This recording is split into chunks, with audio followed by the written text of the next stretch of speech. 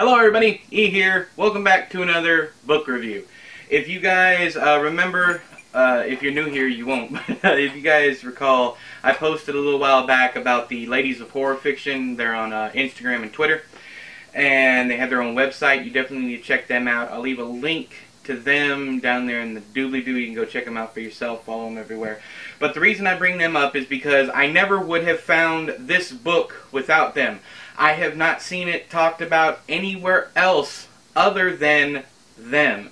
And that's one of the big problems with, not the problem with with female horror writers, but it's a problem with the community is I just don't see, there's so many, it seems like there's a constant stream of male authors in my Twitter feed, Instagram feed, and then every now and again you see a female horror novel, well, a novel by female author.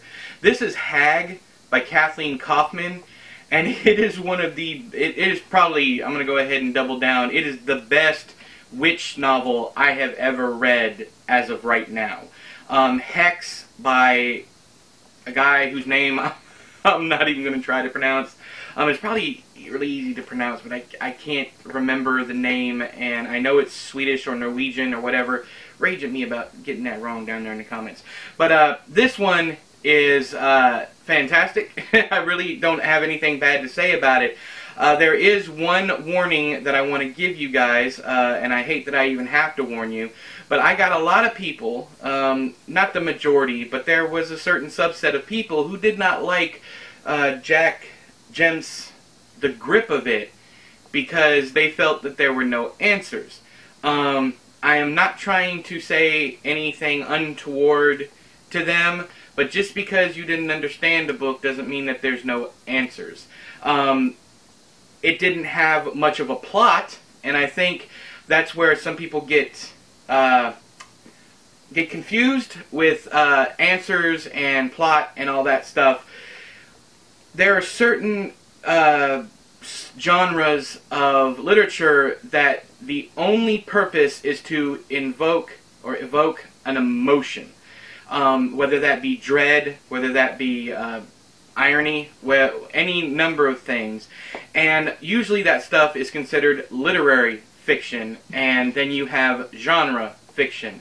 In genre fiction, you will find a plot. Usually you will find a very strict adherence to a plot line, storyline, whatever.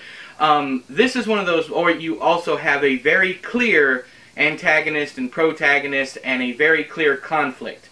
In books like HAG and The Grip of It, you do not have that clear positive, that clear negative. There is no, as far as I'm concerned, there is no villain in this book.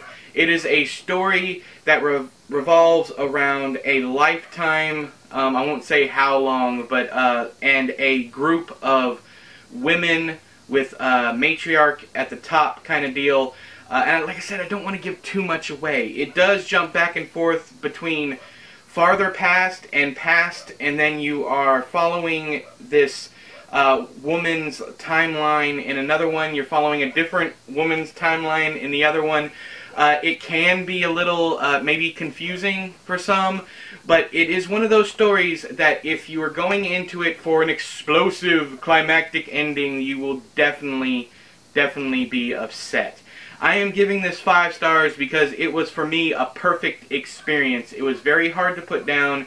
It was very easy, very creepy, and if you do not mind reading something just for the emotion of it, if you like literary fiction, I highly recommend it. If you don't, then don't read it. But it is my opinion that not everything needs to have a plot, and not everything needs to have a set, strict adherence to a plot line or storyline.